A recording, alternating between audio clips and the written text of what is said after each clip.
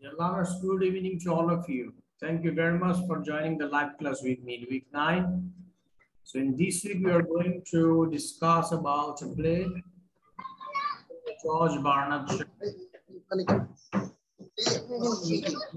We get to know the biography of the writer, of the dramatist. So me, Faisal Ahmed, as usual, with you. Faculty member, Department of English, Joan University of Bangladesh. So let's begin. I hope you all are well. So first of all, we will know some facts about George Barnard Shaw, the dramatist of the play Saint Joan, which is supposed to be discussed this evening. Okay. So George Barnard Shaw, one of Ireland's notable literary icons, born on July 26, 1856 in Dublin, the capital city of Ireland, and died on November 2nd, 1950 at St. Lawrence, Hertfordshire, England. So he died in England and born in Ireland, okay? He's an Irish playwright and dramatist, Irish comic dramatist, literary critic, and socialist propagandist. He was also a politician as well. Winner of the Nobel Prize for Literature in 1925. Okay, so he got the Nobel Prize in Literature in 1925. So he's a Nobel laureate dramatist. So now you're gonna know top 10 facts about George Barnard Shaw that you never knew.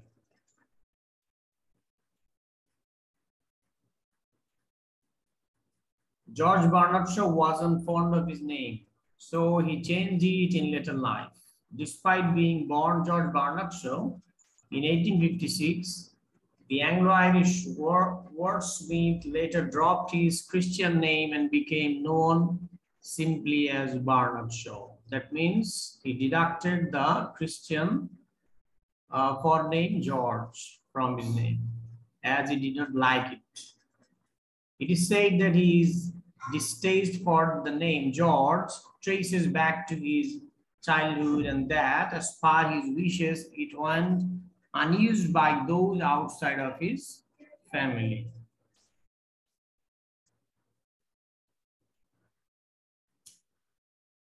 Second fact about George Barnard Shaw is he was a vegetarian when or before it was trendy.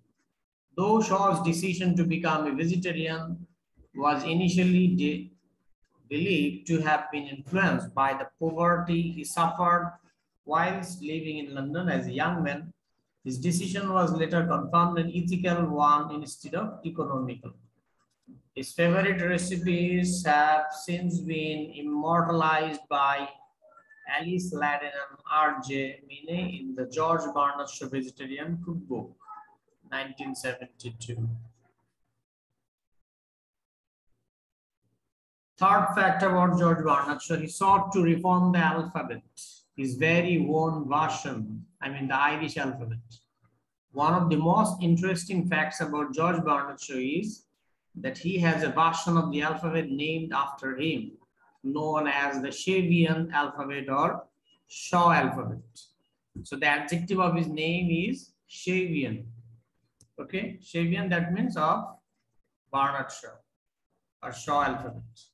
Unwilling to conform to the English alphabet's rules regarding spelling and punctuation, he set about creating a new, more precise phonetic version consisting of a minimum of 40 letters. Shaw was so determined for it to succeed that he left money in his will to fund its creation.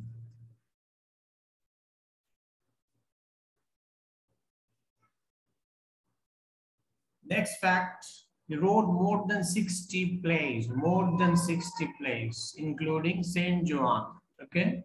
A prolific writer. Shaw's impressive body of work spanned multiple decades with his creations, notably satirical in nature, addressing many social issues of the time, like politics, religion, privilege, etc. He is best known for penning or writing Major Barbara, published in 1905, Pygmalion 1912, and Saint Joan, which we are supposed to discuss today, published in 1923. Next fact is works were initially deemed to be failures, and failure breeds success for him. Despite his large volume of works, Shaw's success was an instant.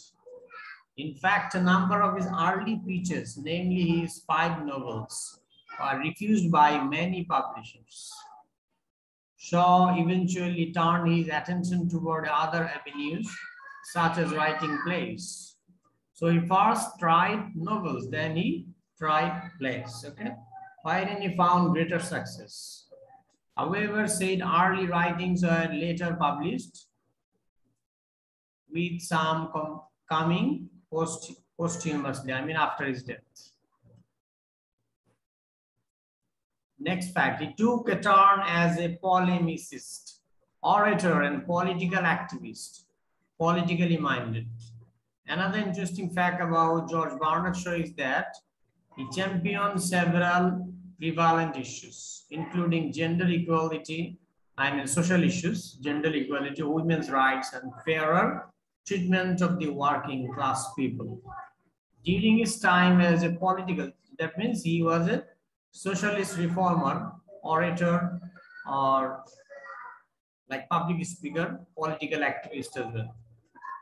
And fairer treatment. So during his time as a political figure in England, Shaw served on the London City Council. He also joined the newly founded Fabian Society founded in 1884, and drafted their first manifesto.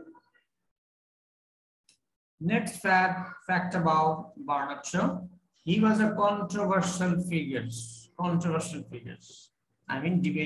Debatable. Not everyone's cup of tea, or not everyone's likable. Alongside opposing vaccinations and organized religion, he actively advocated for eugenics. Further, he was vocal in admiration for the political figures Stalin, Mussolini, and Hitler. Shaw also condemned all parties involved in the First World War and held strong opinions regarding British policy in Ireland. Next fact, he worked as a ghostwriter, critic, and columnist, multi-talented person. One of Shaw's earliest jobs entailed ghostwriting, that means writing for other people, for a musical column in the weekly satirical publication titled The Hornet. Later, he ghost wrote a similar column for the Star as Corno di Bassetto. He also worked as an art critic for the World as GBS and served as a theater critic for the Saturday Review. He had an aversion or hatred towards public honors, declined a number of offers. Shaw frequently rebuffed a multitude of honors throughout his lifetime. Though unsuccessfully in declining the Nobel Prize for Literature in 1925, he saw that his monetary award was used to fund the translation of Swedish books into English. And despite refusing the Order of Merit in 1946, he accepted the honorary freedom of the city of Dublin that same year.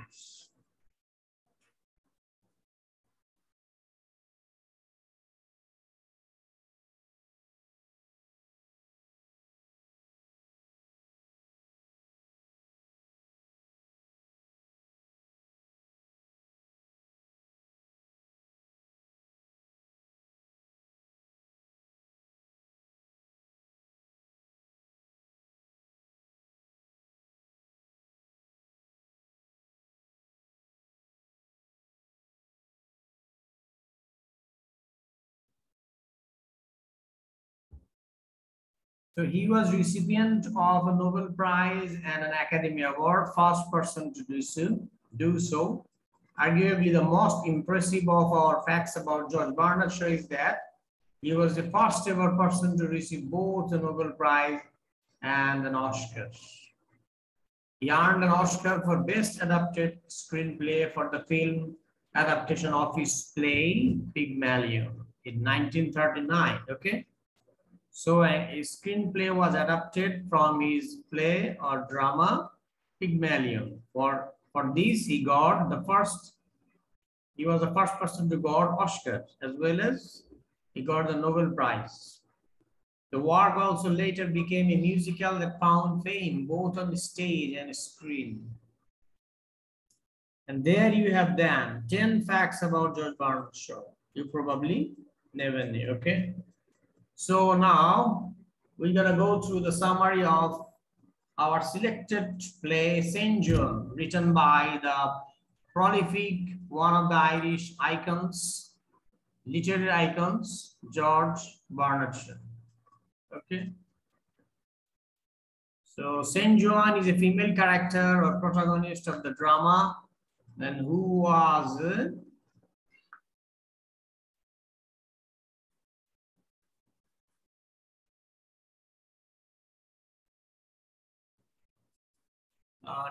actually leading the French army, okay, during the 100 Years' War. So he was a female general of an army, okay. So, and warriors, it's like a warrior, St. John, and also supported or facilitated by God. Okay, that's why God or goddess.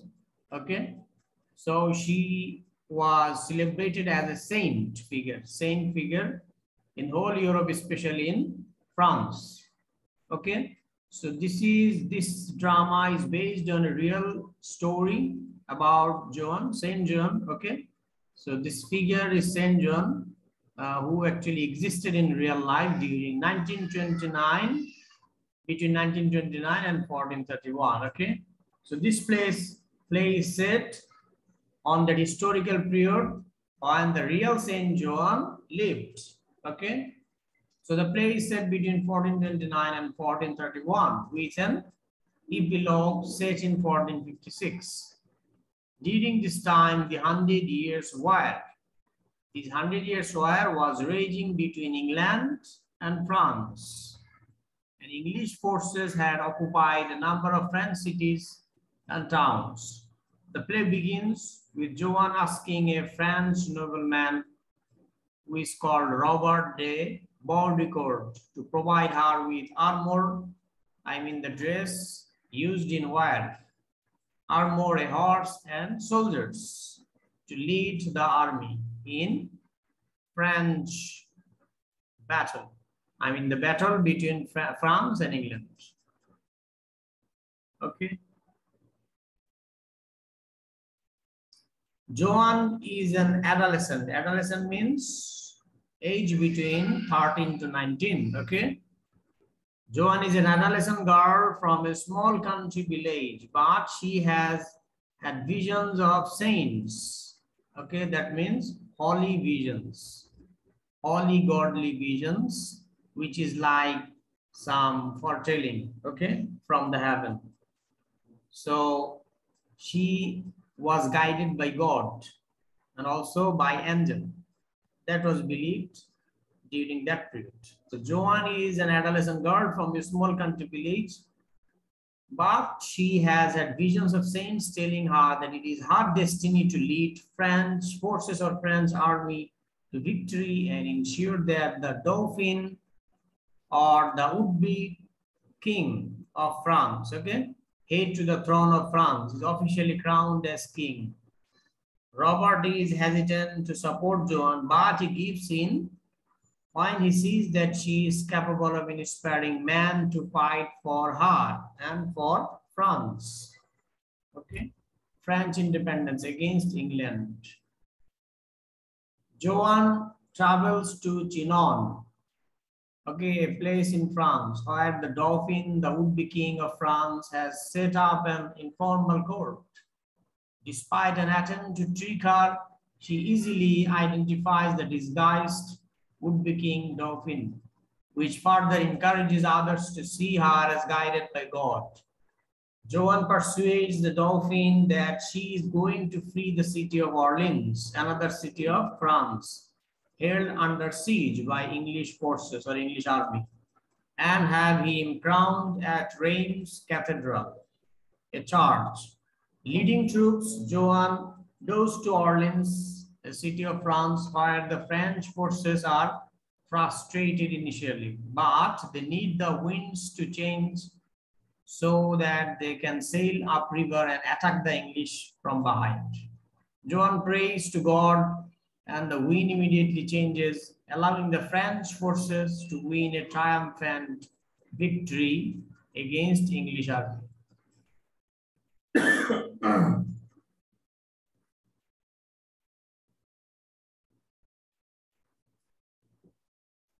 So already we have known that the plot of the drama Saint Joan is about an war between France and England, okay, and the French independence.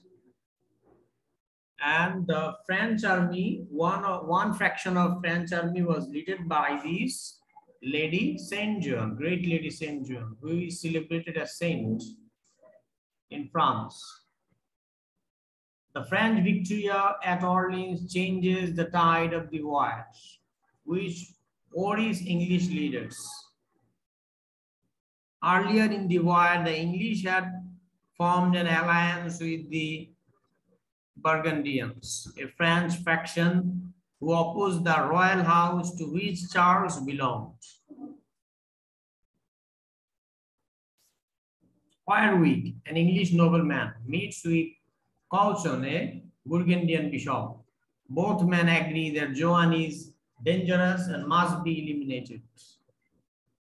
Meanwhile, Charles has been crowned at Reims Cathedral. Joan is worried because she seems to be becoming unpopular, and several people accuse her of being proud.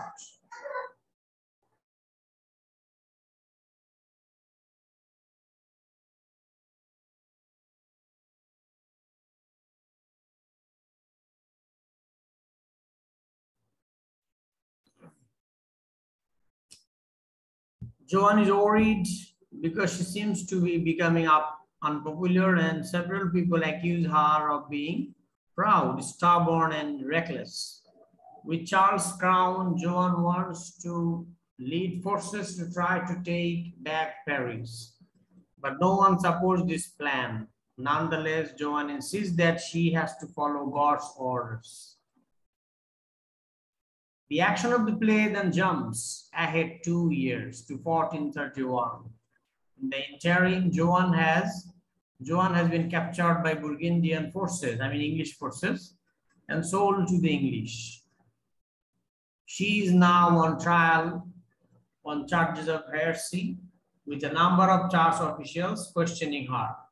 Undaunted, Joan defends her decision to wear men's clothes, and she insists that her voices are truly the voices of divine messengers or angels from heaven or God. She only wavers when she is threatened with execution. Okay, so he was threatened with execution because she was a female, but she wore male's dress and also participated in a war. Okay, that was her fault. So the English bishop, father in the church, and other officials, okay, charged him of this guiltiness, and then they threatened with execution. At which time Joan signs a confession and a recantation. However, she is horrified to realize that even though her life will be spared, she is still going to be imprisoned for life. Faced with his fate, Joan tears up her confession. She is immediately taken out to be executed. Other characters report that she showed great strength and courage during her painful execution. He was burned alive. That was the system of execution during that era. And guilty of, religious guilty. He was found of religious guilty. The epilogue to the play is set 25 years later. An inquiry has been held into Joan's trial and the charges have been reversed. Joan is now declared innocent after her death or her execution, or that's a kind of murder. Her spirit appears in a vision to Charles, who is now successfully ruling as a strong French king. The pair are joined by many other characters, showing that Joan has now been vindicated and that her enemies have been proven wrong. Eventually, a man dressed in 1920s style clothing appears and announces that Joan has been declared a saint. Excited by all of the seeming praise and recognition, Joan suggests that maybe she should return to life. However, all of her seeming allies immediately abandon her, making excuses for why this is not a good idea. At the end of the play, Joan is left alone, wondering when the world will be ready to fully embrace her as a saint and a great leader for France or French independence. So that's the end of today's lecture or live class. Okay, thank you very much for being with me. So you'll get to know more about this drama next week, next class. Okay, thank you very much. Bye.